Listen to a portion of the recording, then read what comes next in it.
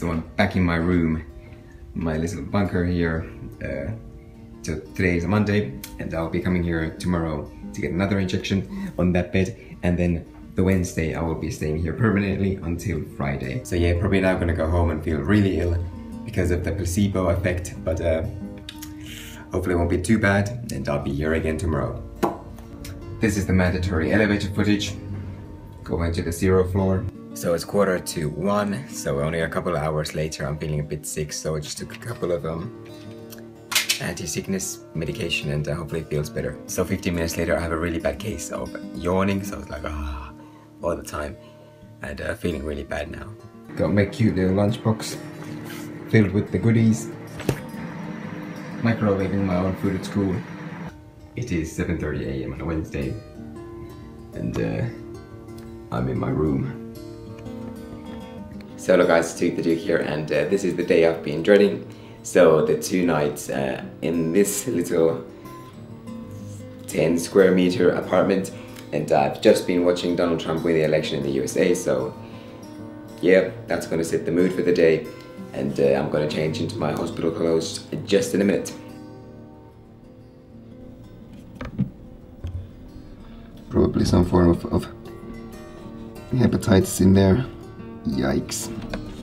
So, I've got a pair of nice little sandals. Gonna put those on. Got some hospital socks that don't actually contain the ankle part, so it's just like a straight sock. I've got a couple of towels. Got my own ensuite bathroom there. Got these trendy lime-colored pants. Yep. And a matching top. And a matching jacket in a lighter shade. So I've just changed into my hospital clothes, and it's now 10:30, so that means I still have 1.5 hours before they give me the radioactive iodine pill. And till then I have the freedom to walk outside that door into the corridor, into the hospital, but after that I am isolated in this room. Luckily I learned from my mistakes from last time, so I have come prepared with a large goodie bag. So Waitrose has supplied me, well they haven't really, but I have a bag full of goodies. So I suppose I could give the room to her now before I turn the room into a horrible mess. So if I start by checking what's on that other side of the door. So this is the hallway. I am at the very end of it. So this is the area where they bring my food. So they bring my food onto that table right there, and that door is normally closed, and then they leave the room, and I open the door and I go get the food once they have left. So walking into the room, here is my bedroom. So I've got a single bed, bit of shelf storage, hangers there, and then the window there. On the other side of the room there is my ensuite toilet, so let's go check that one out. Bam! Toilet, shower, cloth bag. So there we go. As of 11:27 or so, I am now a threat to other people, so I am isolated from the rest of the world, here radiating from my thyroid. So luckily they came a bit earlier this time, so I can start eating roughly at 1:30. Only thing I don't understand about this treatment is the food. And yeah, I'm not allowed to eat carrots. I'm pretty sure those are carrots. Not allowed to eat strawberry. Yep, that's a strawberry.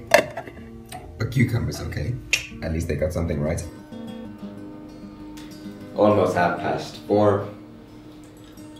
Time is going very slowly. I've done homework, I've done YouTube, I've done juggling, and nothing seems to be working. Help. Help.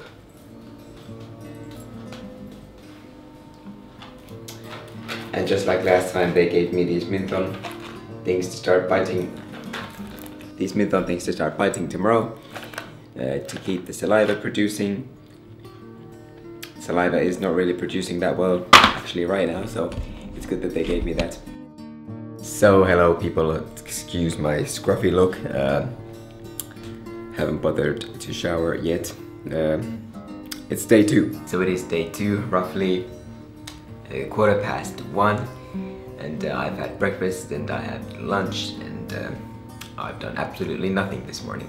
So I stole one of these plates from the food thingy so I can make my own porridge. I've been doing that.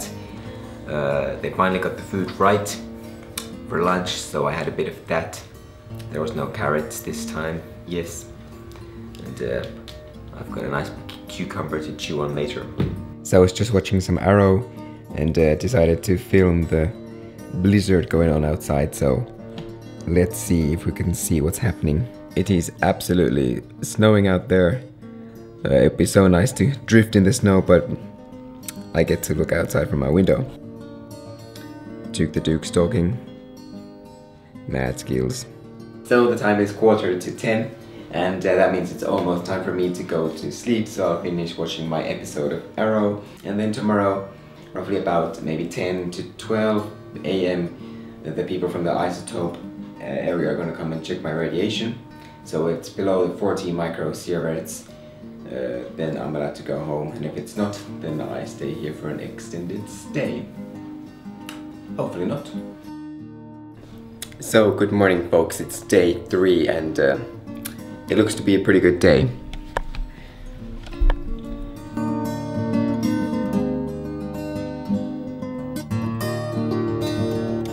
The helipad is being defrosted.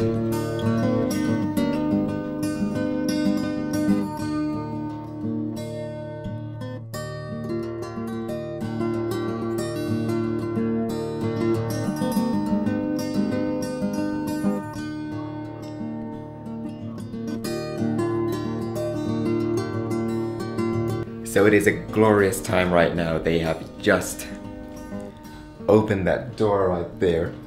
That means I'm radiating well below the limit of 40 microsieverts per hour. I was radiating 6. And look, freedom. Freedom is right there. And probably in an hour or so I'll leave this place. First I gotta clean it up. Oh, big mess, big mess.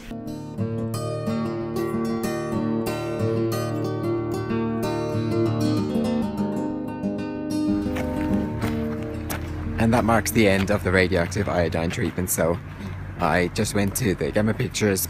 So that was the boriest, well, that's not a word, the most boring procedure ever. So you just lay on a table for an hour straight, and luckily only this time there were only 2 pictures, so I got out in roughly 3 hours. And yeah, now time to go eat some salt.